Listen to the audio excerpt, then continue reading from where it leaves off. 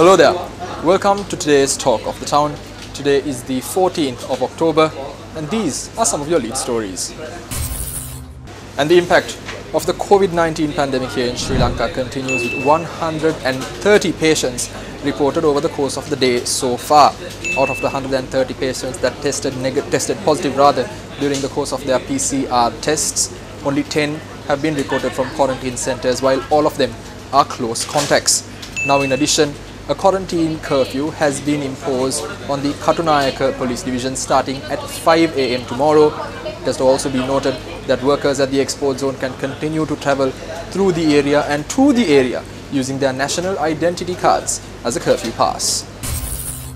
Now, former Minister Rishad Bathiudeen, who has now a warrant issued against him, is currently not to be found, with multiple teams searching his residences here in Colombo as well as his residence in Mannar.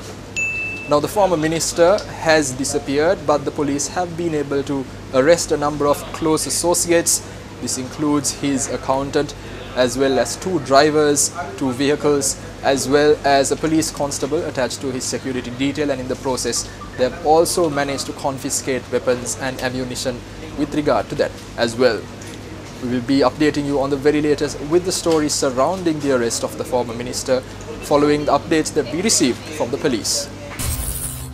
Now, the arrival of containers of garbage created quite a stir in Sri Lanka, and after a long-drawn legal proceeding, the Central Environment Authority has been ordered by the Court of Appeal to go on to return all 242 containers to the port of origin.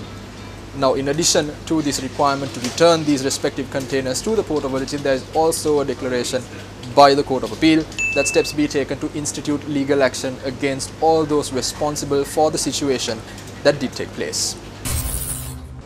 Well, that's the wrap of your Talk of the Town for today. Don't forget, you can also check us out on our social media platforms, Facebook, Instagram and Twitter, to stay updated on the very latest. And if you missed any of our stories from here at home or around the world over the course of today, you can also check out our award-winning website, www.Newsfirst.lk. I've been Deshan Gonawala for the Newsfirst team. Have a good one. God bless.